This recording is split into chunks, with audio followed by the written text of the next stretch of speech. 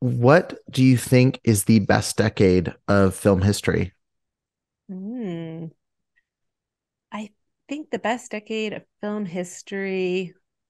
It's so hard not to say 70s. Yeah. Yeah. That's a tough one. You're hard pressed to pick one that's I better, know. but I mean that there's so many movies from the 50s and the mhm. 40s as well. I mean, it's been film fire for a good 80 years at least. Yeah.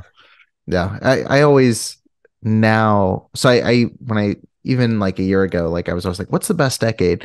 And now I think there's kind of like the best half decades because when you start really Mm-hmm. diving in the conversation, like, because people will go, like Tarantino famously is always like, the 80s was the worst year of movie, which is like ridiculous, like, because Yeah. so many great movies came out in that time.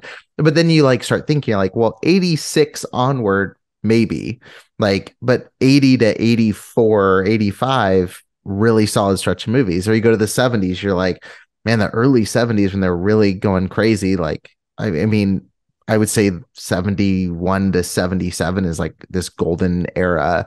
And the Yeah. 50s is a very homogenized, kind of bland group of movies. And then you've got snuck in throughout that, like all these beautiful Technicolor musicals and these Yeah. great, like, kind of movies that press the boundaries for the time. So I Yeah. always think like half decades now, it's hard for me to go, and I think we're in one right now, honestly. Like I look at especially the horror output of Barbarian and like these Yeah. different films that are coming out. It's really interesting what everything's shaped up to be in this decade so far. Yeah. Um, Yeah, I love Barbarian.